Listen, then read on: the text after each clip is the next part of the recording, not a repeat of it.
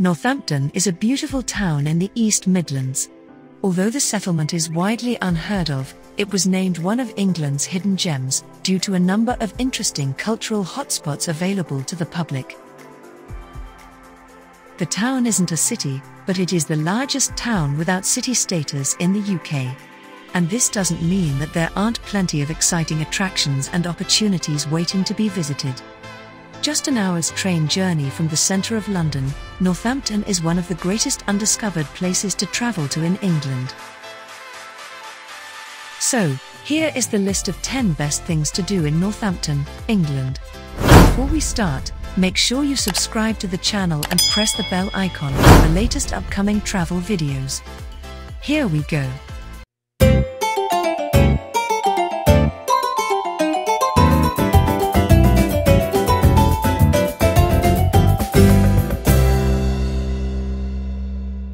Number 1.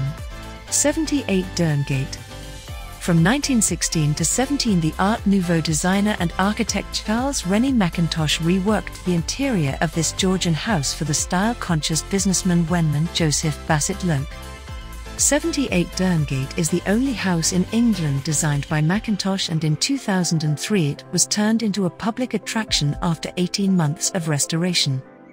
One reason 78 Derngate is treasured is that it was Mackintosh's final major commission, and its wooden panelling, stained glass and enamel work point to a designer at full maturity. Best of all are the hall lounge and its wooden staircase screen, and the guest bedroom, decorated with black, white and ultramarine stripes.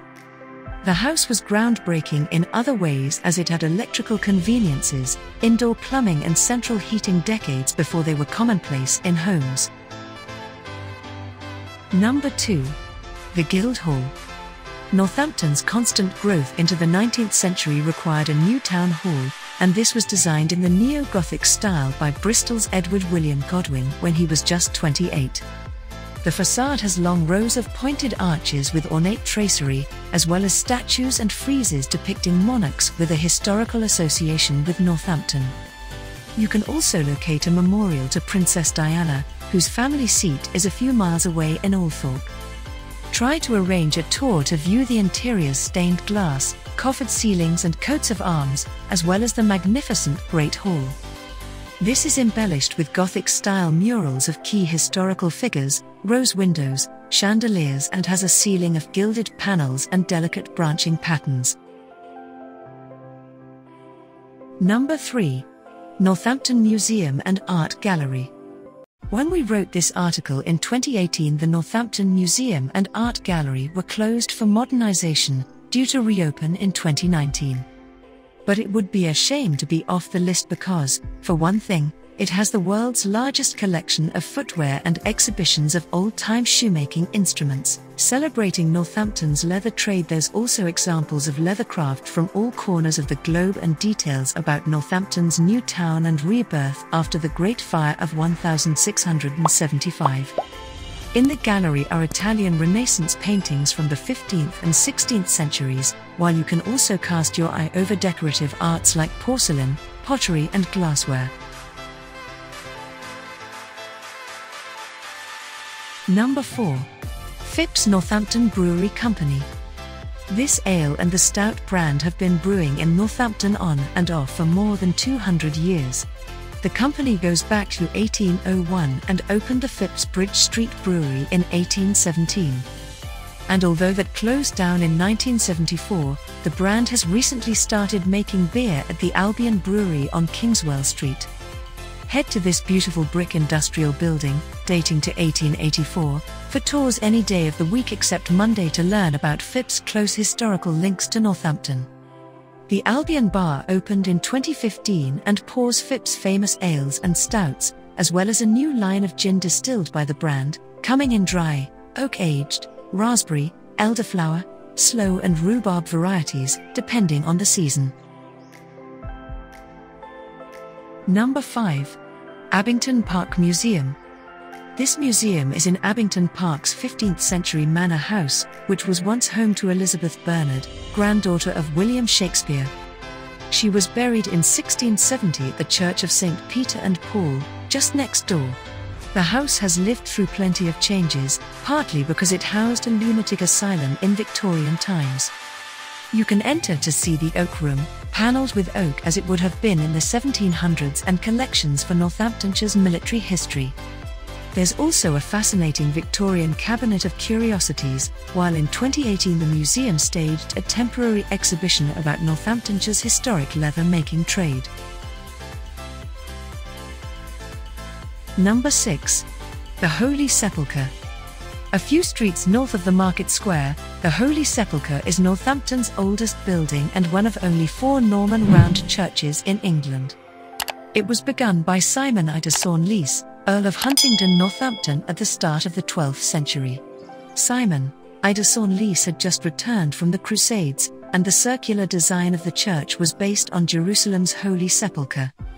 Over the last 900 years, lots of alterations have been made, most of all by the Victorian restorer, George Gilbert Scott. In the centuries after the church went up, a nave, aisles and a chancel were constructed to the east.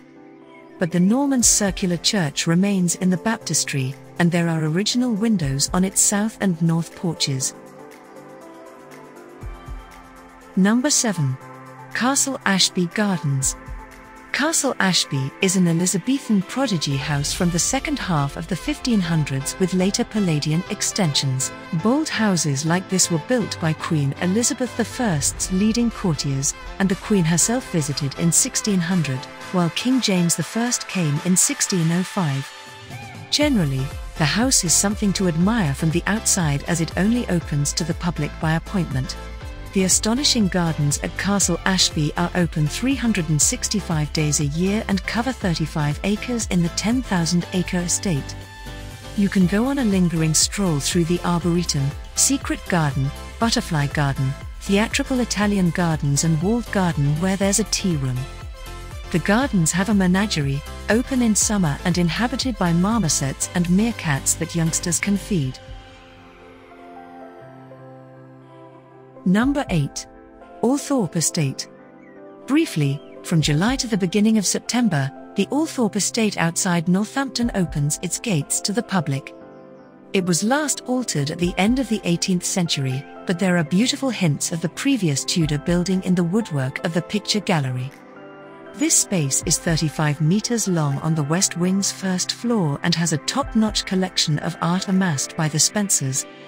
You can view portraits of James I and Charles II by John de Critz and Mary Beale and War and Peace by Anthony van Dyck. The fated French landscaper André Le Notre laid out the grounds in the 17th century, and on the island on the round oval lake is the grave, or maybe the most famous Spencer of all, Diana, Princess of Wales, was laid to rest at a spot marked with a solemn Doric temple.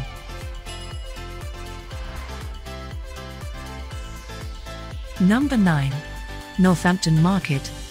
People have been trading on Market Square in Northampton since 1235 after a decree by Henry III ordered the market to be moved here from the All Saints churchyard. This places it among one of the oldest continuously running markets in the UK, and you can keep the tradition going from Tuesday to Sunday.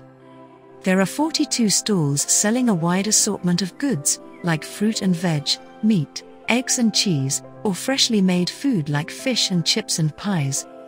There are clothing stalls, haberdashers, jewelers, bike mechanics, people selling collectibles and more besides. Number 10. Coton Manor Garden. If your enthusiasm for genteel country estates is undimmed, Coton Manor Garden is a mere 10 miles from the centre of Northampton and more than warrants the trip. The garden was plotted in 10 acres in the 1920s around a 17th century manor house. That noble building with mullioned windows is the focal point of the gardens, and its walls are climbed by rare varieties of roses, clematis and shrubs. There are also graceful terraces of York stone erupting with colour in the summer thanks to their agapanthus, heliotropes, pelargoniums, salvias and verbenas. Water features abound, in the ponds, fountains and natural streams, and at the start of May, the bluebell wood is a delight, while the wildflower meadow comes into its own in early to midsummer.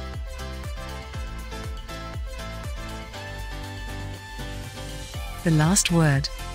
So, Guys, this was the best list of things to do in Northampton. Hope you will like it and appreciate it. People who come to this city are amazed by all of the awesome things there are to do and see. With the vast amount of history and beauty contained in these areas, there's surely more than enough to explore and learn for any length of stay. Any combination of these options will construct a great, relaxing vacation.